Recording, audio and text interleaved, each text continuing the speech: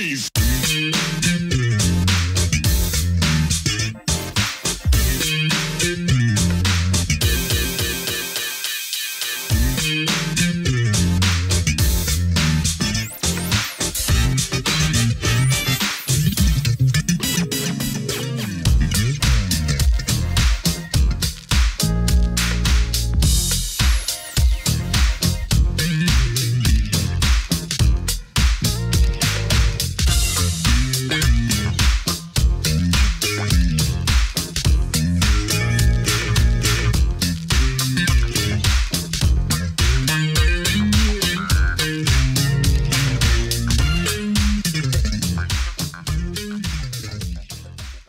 Welcome to another edition of Truth and Rhythm. This is the interview show that gets deep in the pocket with contemporary music's foremost masters of the groove. I am your host, Scott Dr. GX Goldfine. If you enjoy this programming, subscribe to the Funk and Stuff channel on YouTube, which is where Truth and Rhythm lives, and be an advocate by spreading the word among fellow funk, jazz, and R&B music lovers. Join Truth and Rhythm's membership program through Patreon. You can also submit a direct donation to the cause anytime at funkandstuff.net. At that site, you can also purchase the book Everything's on the One, The First Guide of Funk. Shop for official Truth and Rhythm and Funk and Stuff merchandise, and use the Amazon links for all of your online purchases, which allocates a percentage to this show. For those of you who go the extra step in supporting the show, you have my heartfelt gratitude for allowing us to continue to shine the light on those special artists whose quest is to find truth in rhythm. I am thrilled to welcome to the Truth and Rhythm Mothership trumpet and trombone player Marvin Merv Pierce, who helped hold down the powerful horn section for one of the baddest funk and soul bands of all time, the magnificent Ohio Players. Beginning with the group's post-Westbound rebirth and rise to superstardom on Mercury Records, it began with 1974's sizzling-hot skin-tight album. He stayed on through the early 1980s. That period included classic tracks like Jive Turkey, Heaven Must Be Like This, Fire, I Want to Be Free, Fopp, Love Rollercoaster, Sweet Sticky Thing, She Coo, Far East Mississippi, and Body Vibes. Pierce then left music behind to become a successful businessman specializing in technology for the golfing industry. In 2010, he co-founded Melbourne, Australia-based GPS Golf Solutions. Merv, how are you, man? I'm doing good, man. How about you? And I'd like to say hello to your audience out there. Oh, man, so glad we could finally make this connection happen. I know you're under the weather, so I appreciate it even more. Thank you. Yeah. Thank you. Now, how long have you been down under, so to speak?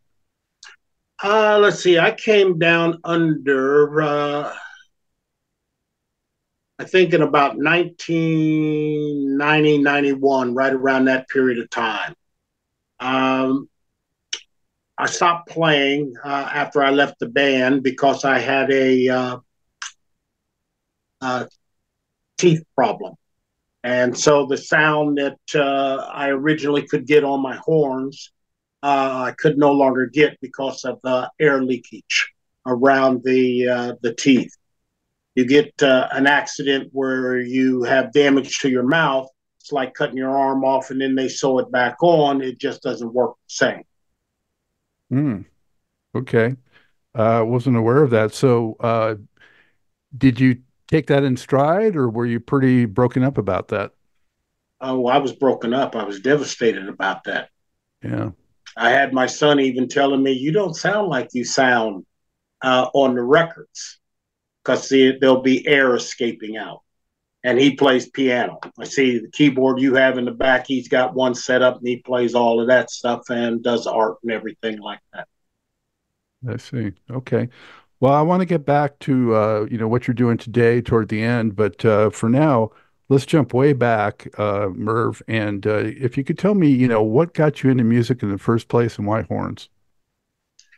I started music probably like everyone else did. You've got parents and grandparents and they're pushing you towards that, and then you're in the church, and we all know about black churches. We had a fantastic at the church where we were members, we had a fantastic group And my grandmother would say when I was very young, you get on up there, you can play. And I'd be, couldn't play anything, but, they just push you to get on stage. Junie was a member of the same church that I was, that I went to. Junie and I went to the same church. Dime, he occasionally attended that church as well. So we were all pretty close. And then Dime and I were members in a group called Majestic Overnight Low. So we're going way, way back. Then I went off to college. And while in college, I got a call from Junie one day, and he asked me just to come to an audition. And I go to the audition, and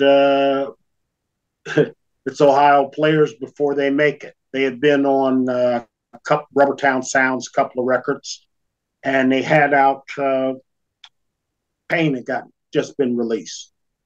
And I did the audition, and he said, well, what instruments do you play? I said, trumpet, flugelhorn, French horn, because French horn was, they're all the same fingering, So I played that. Trombone, valve trombone, I would just pick up because they wanted the darker sound for on a couple of records. So that was just something I picked up along the way. Fingering the same, but obviously you're many, many octaves lower with the instrument than a trumpet. So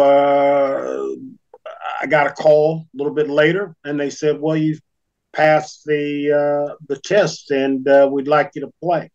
Well, it was the break at school because I was over at Earlham College playing football and going to school there, and it was the break.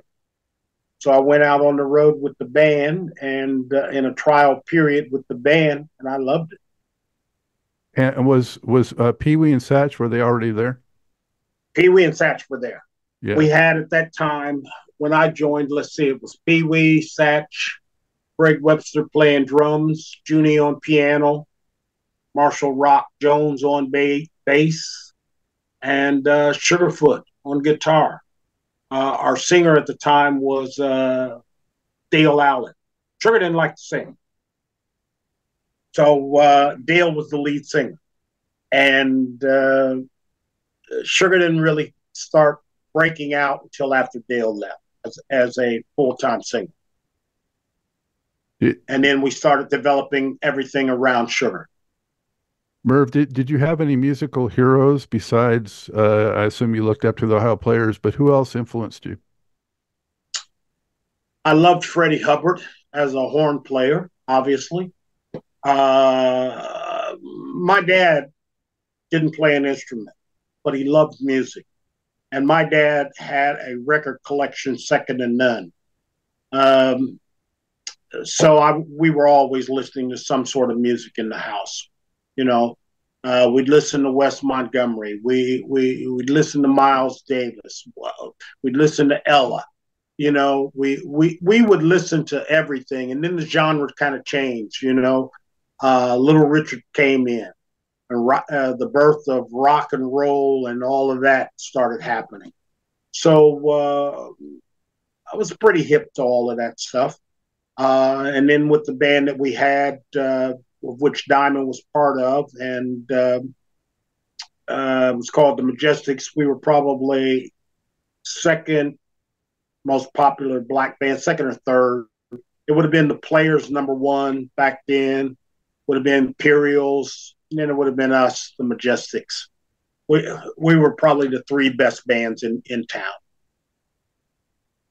What would you say was so special about the Players back then, early on even, before you joined? The Players, everyone kind of looked up to the Players. They were extremely tight, and they were very, very creative because at that time they had Sugar and Robert Ward. I mean, two of the best guitar players ever in black music. And it was just It was just their fluidity, their ability to improvise, their ability to put on the show and just entertain you from the get go. I would sit there and watch a band like them just standing there with my mouth open. You know, I mean, they were that good. They were that tight. You know, so when I did my audition and I'm standing there against Pee Wee and Pee Wee's doing all of this stuff, I was amazed. I was amazed just how good they were. So because I was very well technically trained, on top of it, could read, write, music, play all of the, because I had played with a lot of bands that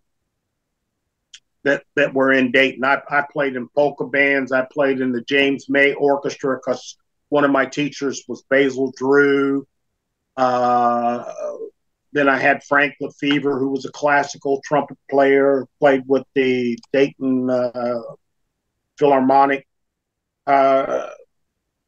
So it was a different outlook on things and a different style working with those guys. How I mean, it was all inspiring. How thrilled were you when they told you had the gig? Well, when they told me I had the gig and I told my mother I was going on the road, and she said, "You were going to school to be a doctor, son." That did not go down well. So I kind of just went on the road on the gig anyway. And it would be many years where I would go back piecemeal to go back to school and stuff. Hmm. Do you remember your first time on stage with those guys? I do. My first time on stage with them, the first live show that I did with them would have probably been the Armory down in Middletown, Ohio. And it was packed. And I can remember when we walked out on show and we had rehearsed all of the moves and everything. And we didn't play the whole set the first time I went on stage. We played probably about 4 or 5 songs in the set. And then they did parts of the set because we weren't totally up to speed yet at that time. When I came in, there was also, they brought in another trumpet player because we were going to go with 4 Pee Wee, Satch. They wanted 4 pieces, 4 horns. And but Bruce Napier would not make the cut. He was not a solid horn player. You know, Junie was like really super talented pianist, and Junie would hit stuff and then you had to respond to that. Bruce couldn't. He wasn't quite up to speed on his acts. So he didn't make the cut. When you joined Merv, they were still signed to Westbound, and then how long after you were there? No, we didn't even have a Westbound deal. When I joined, we didn't have a Westbound deal. That was prior to Westbound. Oh, really? They had we were with Rubbertown Sounds. That was our record label. It was Pain. That was the song that came out on Rubbertown Sounds.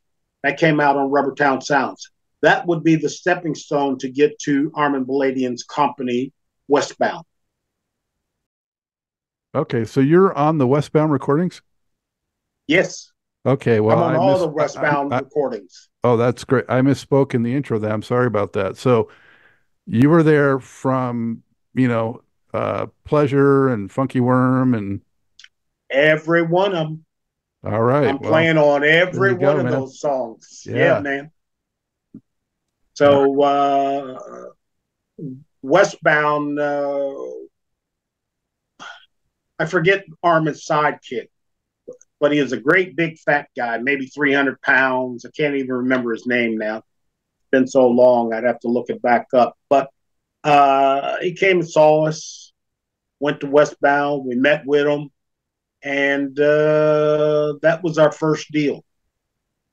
And then we came out with the Pain album, the Pleasure album. We came out with a whole bunch of albums, but Armin didn't understand the ethos of the band. The band was always,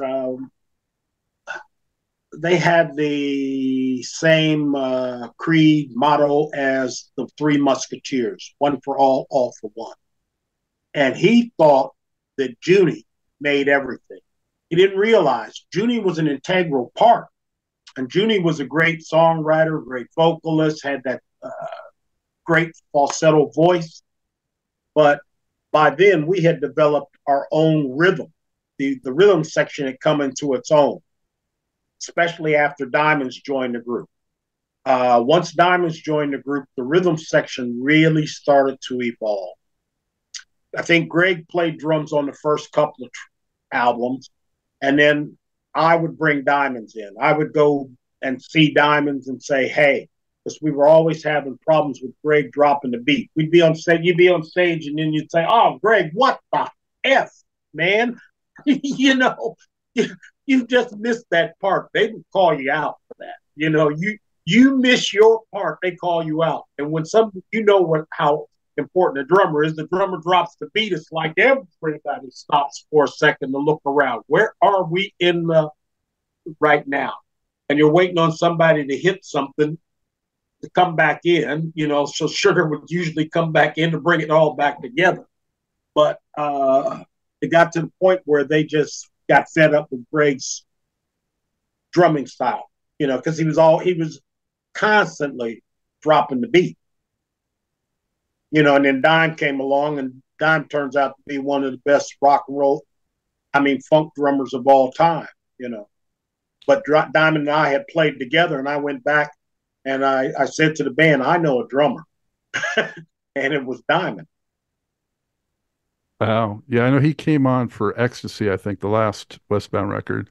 Yep. Yeah. And so you guys had what would be the lineup moving forward solidified, basically. What do you remember about the transition then from Westbound to Mercury? Because, you know, not only did Diamond come on for the end of Westbound, but I mean, the sound of the band just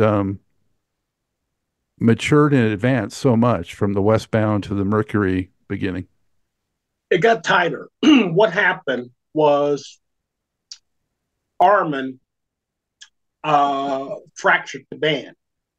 Okay, Armin, thinking that Junie was the key to everything that we did, started concentrating on Junie in his solo career, and we would embark on the great, I'll use a Donald Trump, you know, miscarriage of justice, where we had a contract with the man and Westbound Records, and they wouldn't record us.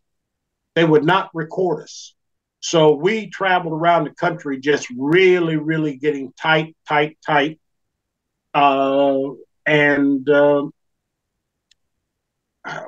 applying our trade and trying to get a record deal.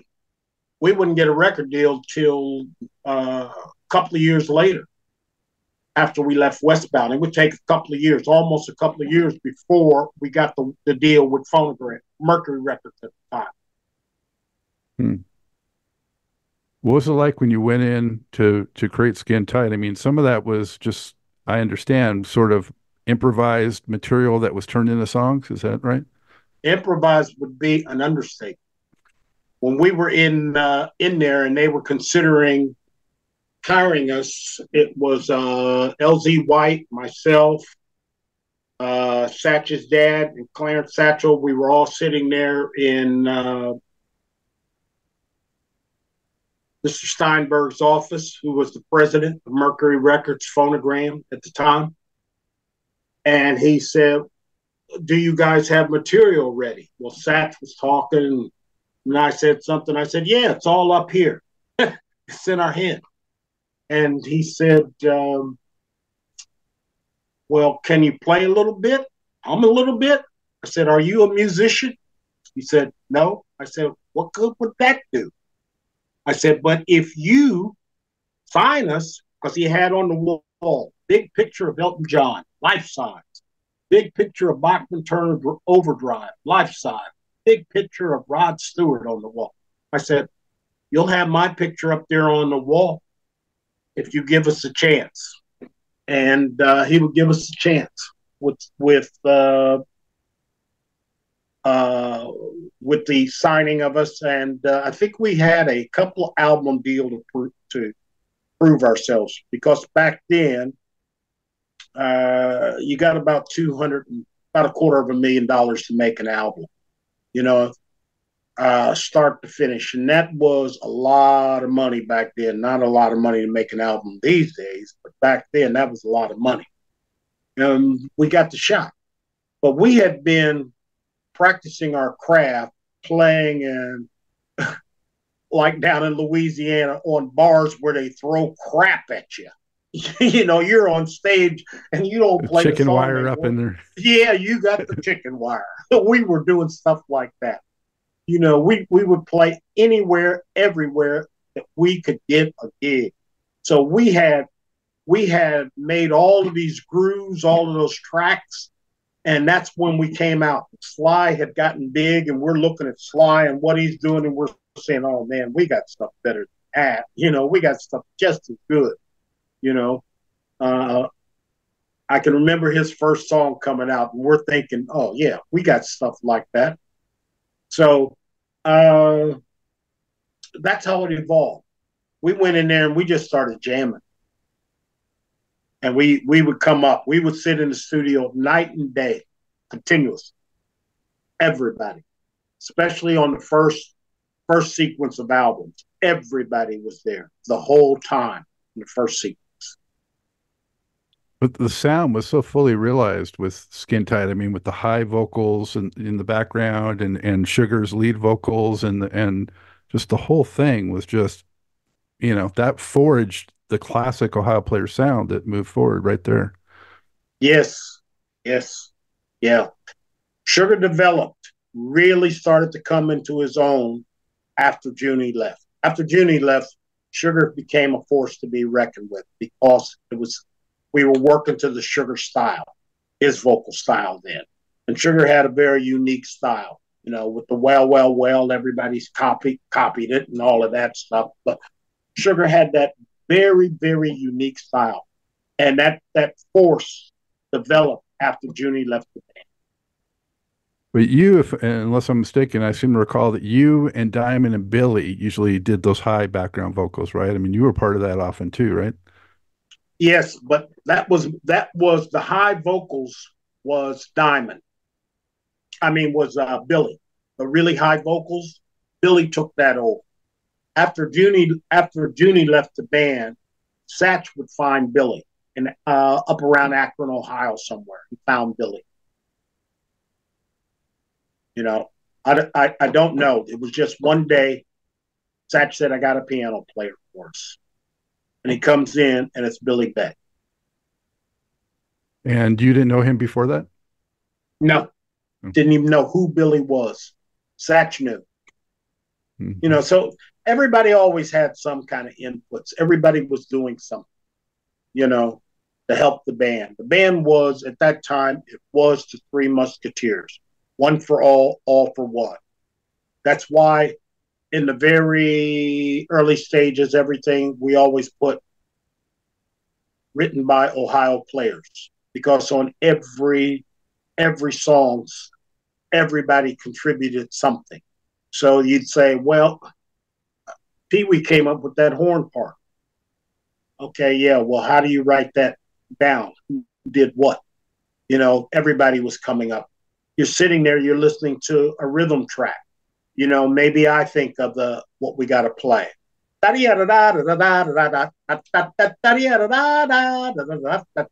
You know, so that just happened to be a little classical thing that came from a book of musical riffs that I used to carry around with me. Yeah, that's the Hoochie Coo part. Yeah. So different people came up with different things, but it was really, really tight then. And with success, you know what happens with success? Everybody starts drifting. Well, everybody starts pulling away. Everybody sees things differently. Hold that thought. I wanted to ask you, Merv. Um, well, I wanted to tell you and share with you that, Skin Tight was the first album I ever bought on my own as a teenager. So the very first, Skin Tight. good, good on you, Yeah. as the Aussies would say. Good on you, mate. Yeah. So that got me started right there. My best friend, his older brother was in the service and he had gotten exposed to it. And he said, "Oh yeah, you got to check this out." Because I had like money to spend, and I bought it and never looked back. And you guys became my favorite band. And I just, from then on, got every record the day it came out. Um, but one of the things I really appreciate was what you're talking about is how it was so self-contained. Everything was written by you guys, everything was performed by you guys. You guys also produced, and just, that cohesiveness was something special. It was. But friction would rear its ugly head as it became successful. As And often, all too often, yeah. yeah, and you lose the focus on what you need to keep the focus on. We did one thing, we made the music. But in making music, unfortunately, what you have is you have a bunch of people around you. They're like vultures. And those vultures were there picking over not dead carcasses, live, living, breathing carcasses. And they started to create the cracks. And then you have to realize also, we were one of the first groups to ever do all of that stuff. I mean, Commodores came along. In fact, we put the Commodores on one of our shows that we did down there in Tuskegee and gave them a big boost and all of that stuff. They came along. But the very thing that makes you is what breaks you, because everybody starts copying your sound. Everybody starts copying exactly what you do. And so your sound suddenly is not unique as it once was. It becomes the everyday thing. Everybody wants, hears it. You looked up, and I looked up one time we were on stage, and here's Lionel. Wow, wow, wow. Who's he? I wonder where he got that from. Yeah. And it's on a couple of his records. You can hear him doing that phrasing. So they're copying things. They evolve, they change. Oh You yeah. know, People like the Barcays and even Earth, Wind& Fire a little bit. And yep, yeah, I used to always have at that time, I had a friend who his favorite group was Earth, Wind& Fire. Mine was the Ohio Players. And we used to like kind of have you guys as rivals, kind of like later on they would yes, talk about Michael Jackson and Prince. For then it was Ohio Players and Earth, Wind& Fire. yes. We viewed them that way. I had a lot of respect for those boys. Those boys could play, and they were very, very, very creative. Really, really like them. To this day, when I'm playing stuff in the car, I've got, of course, my car now probably have 15,000 songs on the memory chip that's in my car. So of course I got all of our stuff, and I've got all Earth, Wind, and Fire stuff. And amazingly, we never played down here in Australia. Yet down here in Australia, because of folk shows on radio and stuff like that, our stuff gets played a lot. I'm in the grocery store the other day, and my wife says, "They're playing your song." I said, "Oh, the elevator music's playing our song." She said, "Yeah, listen, it's your stuff." I said, "Yeah." And then I was at some conference, some golf conference thing, and somebody comes up to me and they said, "You played with Ohio Players." I said, "Yeah, once upon a time in another life, an alternative universe, I did. Wish I was still doing it." Wow. When you guys created Fire, did you feel like when you first heard that played back that it was just going to be, you know, a monster? We thought Fire would be a hit. We did, but it's hard to pick what you think you really like, what you like as the uh, as a song might not make it. It's all the public that determines what's going to be a song. They buy it, and as I said to many, many people over the years, you don't have to be the best. You just have to be good enough, and you got to be lucky and you got to get some breaks. All of that, everything has to fall in place for you to even get a chance to do it because there's so many great players out there. If I look at it, there's so many players who were individually better as musicians, but they never got the break. The luck never quite fell their way. So you got to be grateful to whoever your God is and everything else that you hold sacred in life to say, yes, I was very fortunate to cross this path. And I'm very fortunate. I always say to everybody, especially people in my family, I am so grateful that I will leave a legacy where people will, long after I'm gone, still be listening and getting joy out of what I did. Absolutely. We're so thankful for that, Merv. Um, how did you guys come up with your horn arrangements? Did you take part in that as well, or Satch or Pee Wee? Or Yes. Yeah, we all did. Initially, when we first started off, you could never tell whose style it was. If it tended to be higher in with a classical overtone in it, it definitely would have been me. Satch was more kind of in the middle, and Pee Wee was more of the funk. He was more that away. And we would sit there and we would just play stuff against whatever they put down as we were listening to the tracks, because you're listening to the track over and over and over and over, and stuff's just going through your head. And then, they'll say, okay, we need this all filled in. And then we'll say, yep, let's do this,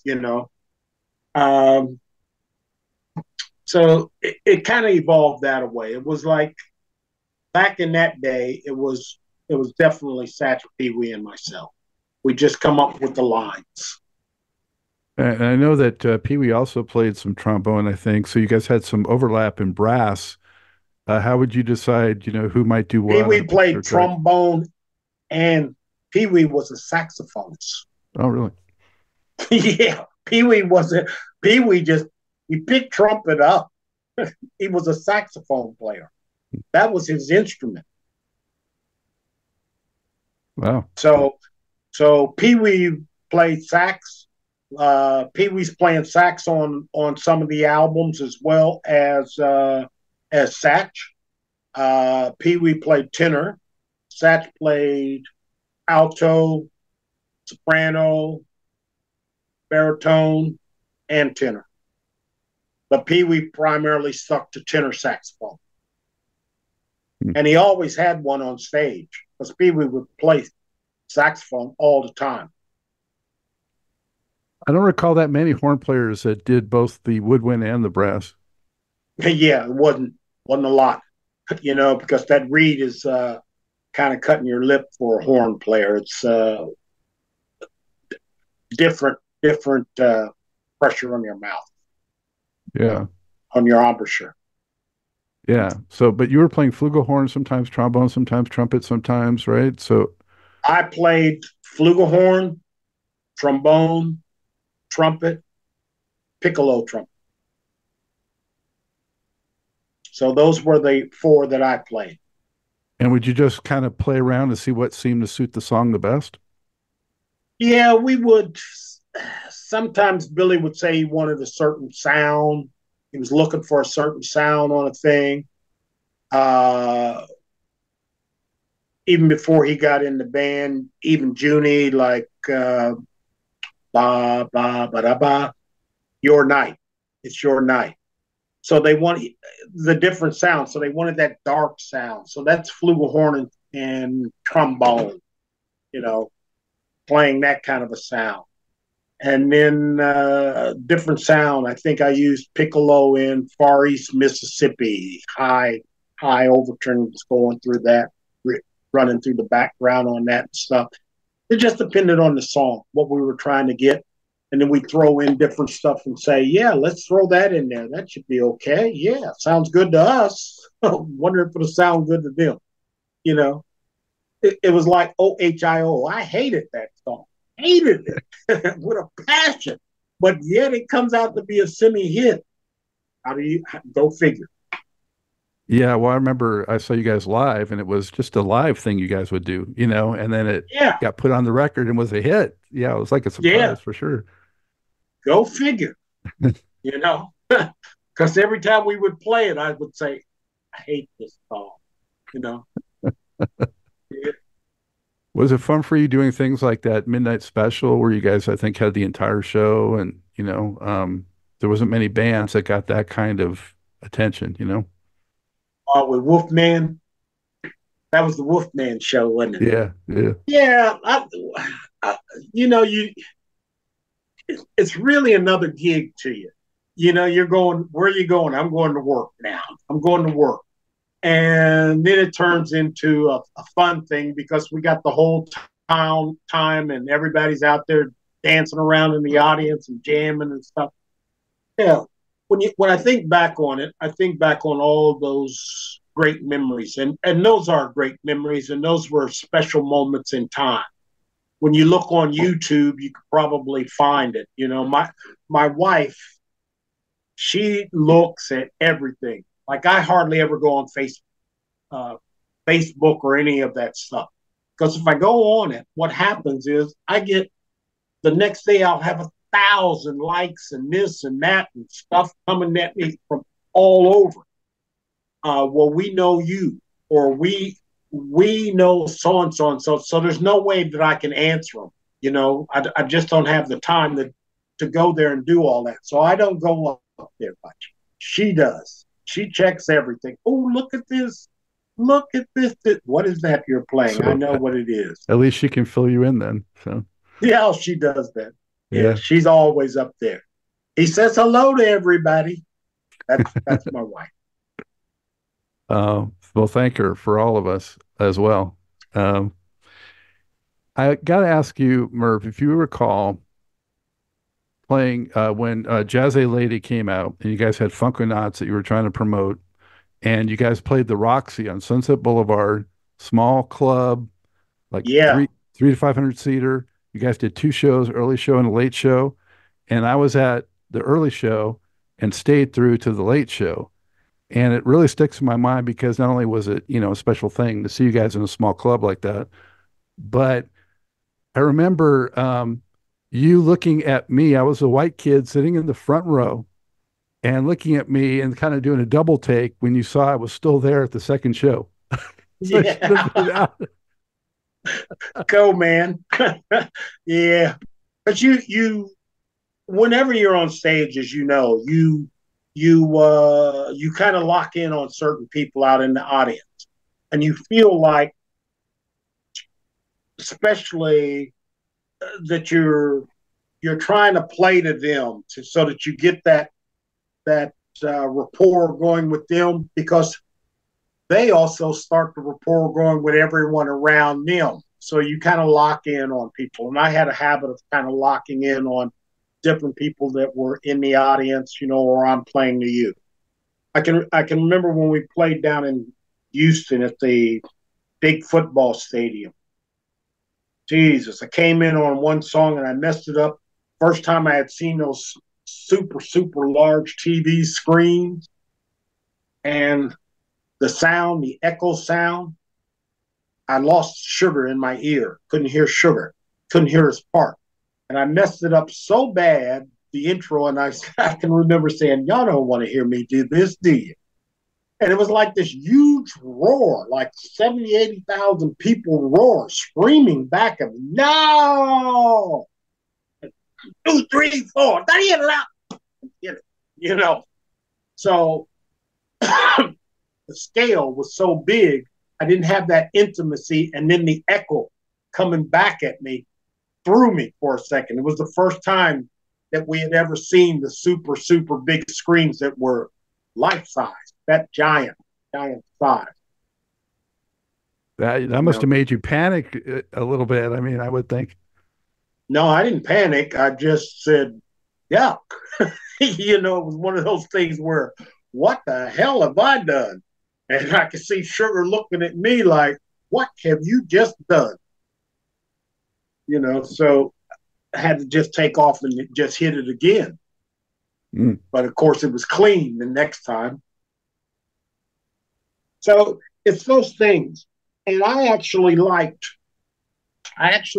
working some of the tight, small rooms because they were intimate, and you're working you get a chance to really, really work the crowd, and to be part of the crowd, smaller. I liked it.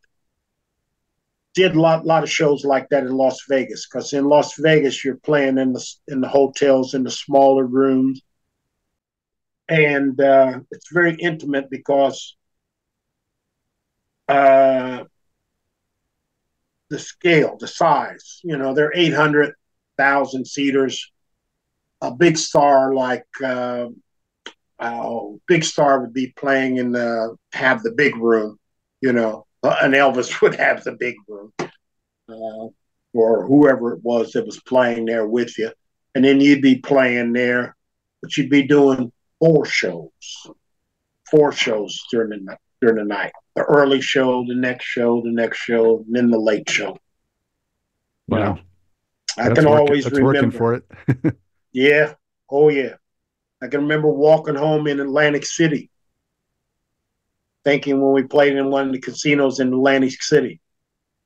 And I'd say, Jesus Christ, I'm going home at 7 o'clock in the morning to go to bed, and the world's just waking up to go to work. I said, what a life I have. I loved it. Yeah. But those were the days. Yeah.